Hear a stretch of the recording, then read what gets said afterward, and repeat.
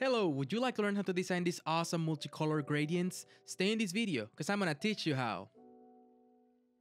Okay guys, the first thing that we're gonna do is open Adobe Illustrator. We're gonna create a new file, and this file is gonna be, let's do it in the web option, and we're gonna go with 1920 by 1080, and we're gonna create a new one. That's it, as simple as that. We're gonna create a square, and that square, we're gonna change the color of it to something like, let's double click it, to F1, F1, F1. That will work perfect. It's like a creamy white, and we're gonna take the stroke off the design. It's gonna be like a white square. We're gonna select the square again. We're gonna go with the mesh tool. You can press U, and you're gonna go with the mesh tool.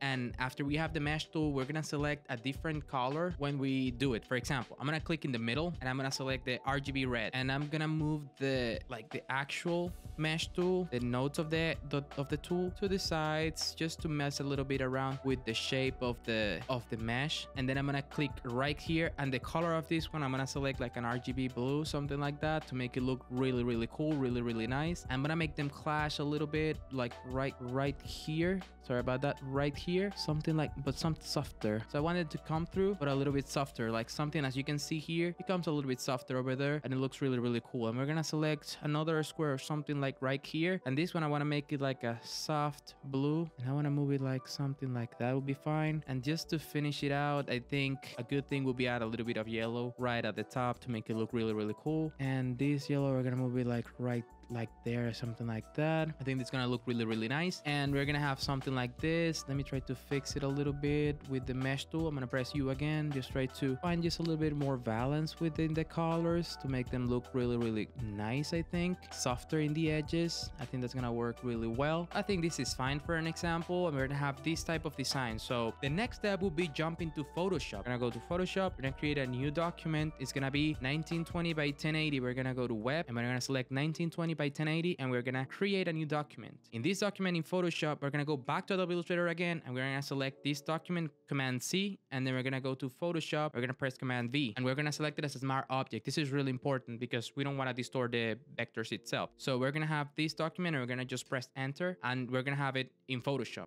After we have it in Photoshop, something that I like to do with this type of design is just go to filter, and I'm gonna add some blur. I like to go with a really soft motion blur, but like maybe like a 7 is fine. Maybe like, let's go a little bit higher. Like, I want to go like with the 10 will be fine. And then I'm going to go with filter. I'm going to select another blur. I'm going to go with a Gaussian blur just to give a little bit of extra blur in the hard edges of the shadow. Something like 1.4. Let's go a little bit higher, 2.2, so you can see it more. After we have these blurs together, it's really important that we go to filter, noise, add noise. We're going to select a little bit of amount of noise, but not too heavy. Something like let's go put 9.50 will be a good number, so you can actually see it, and it's gonna look really nice. So let me click OK. We're gonna have this noise in the background, and it's gonna look really nice. If you want to add text to it, you don't have to, but if you want to, what you could do is create another layer, and we're gonna type, let's try something like gradients. With the font that I'm using is held and displayed, and I'm gonna type gradients.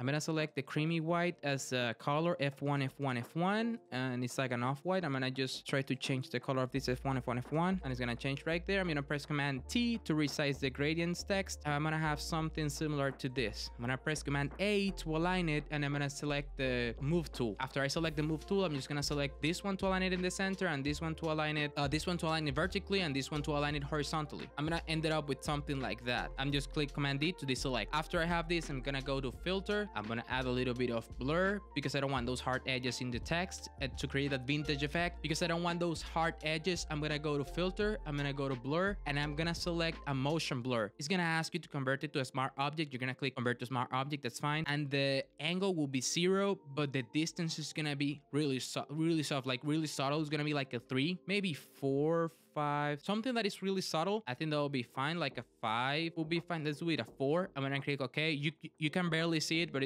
believe me, it's gonna look really nice. I'm gonna go to blur. I'm gonna add a Gaussian blur, and this Gaussian blur is gonna be really soft, like a 0.8, 0.9. And after I add this Gaussian blur, the next step will be go to filter, noise, and we're gonna add noise just to match it a little bit with the background. And here we have it, our awesome gradients. I hope this video was useful for you and you learned something really cool about these gradients. I've been seeing them a lot on Dribble and Behance lately. If you feel like you learned something new, just give a like to the video. That will help me a lot. If you have any question, just put it in the comments below. Thank you so much for watching, and I'll see you again in the next video.